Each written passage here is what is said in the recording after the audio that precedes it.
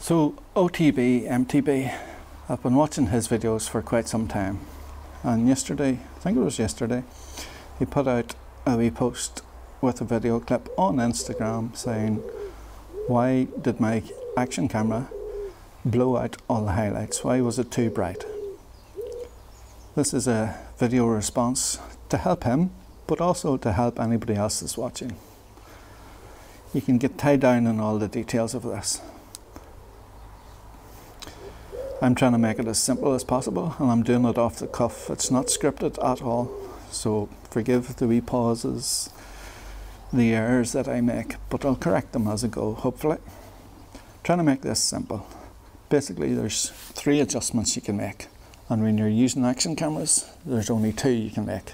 Oh dear, I'm giving you the fingers. There's only 2 you can make. This is how to use an action camera and get good exposure every time.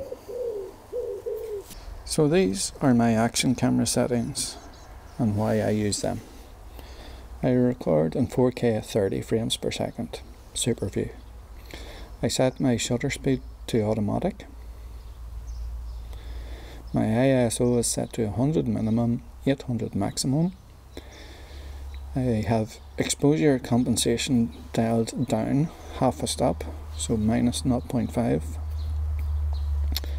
That's to try and protect the highlights in the video, the bright parts. You don't want them blowing out and going pure white.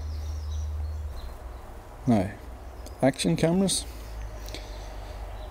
they nearly always have, in fact I think they all have, a fixed aperture lens.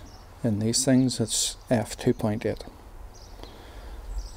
So if you want to change how bright or dark your image is, you can't change your aperture.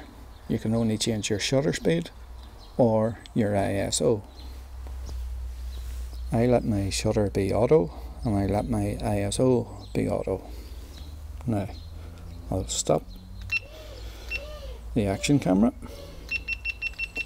and I'll show you some video from this camera that I'm recording on here to show you how they change the light values of the image that you're recording, the exposure.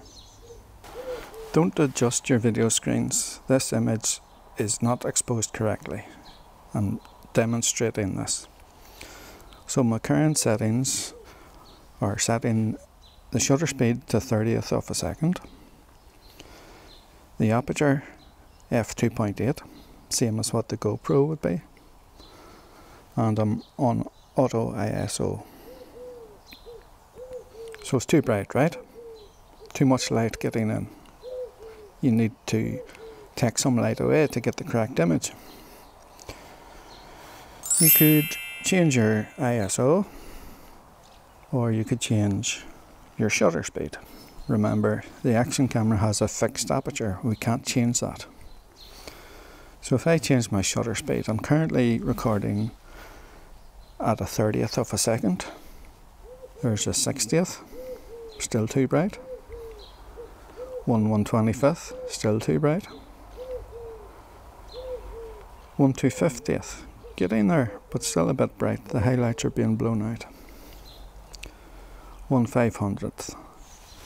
That's pretty much where you would want it. Yes, there is a wee bit of clipping in the highlights, but it's not too bad. 1/1000th, starting to get a bit dark.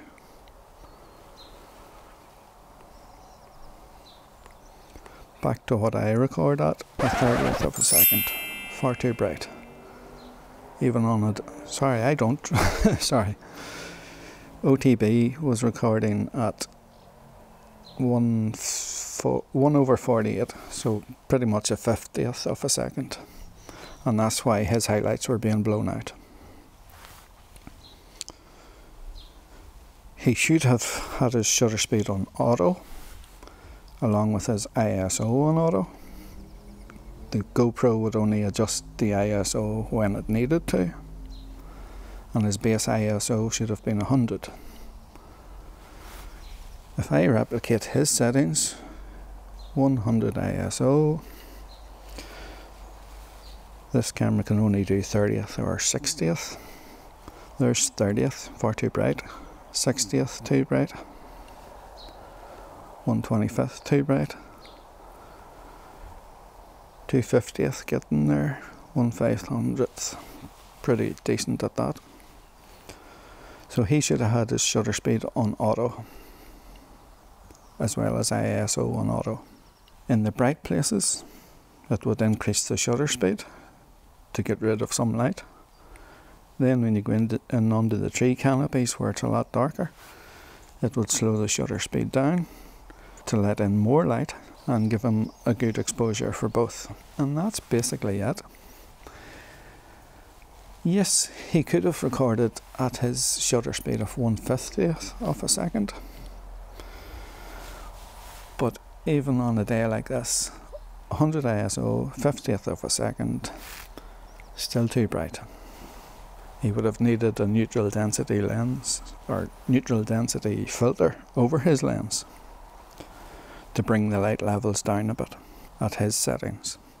So that's why I recommend auto ISO, auto shutter, and then the action camera's aperture is fixed at 2.8.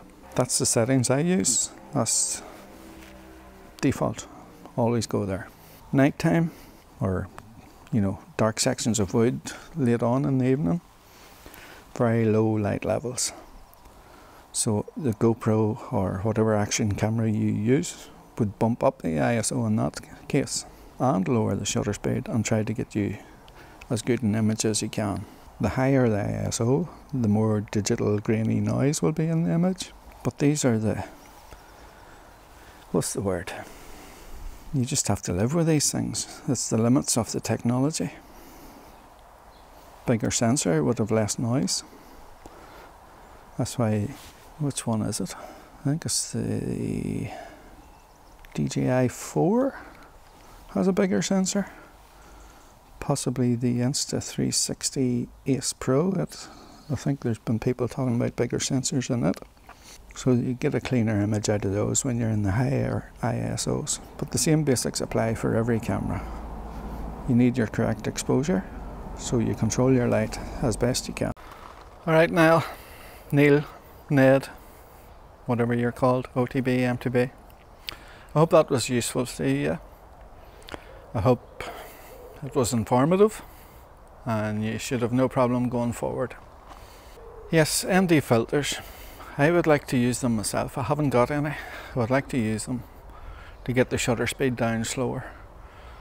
Get a wee bit more movement into the image, make it look more like the actual trail speed, because YouTube videos make it look quite slow, and that's because between the brightness of the day and the automatic settings of the action cameras, the shutter speed goes too high.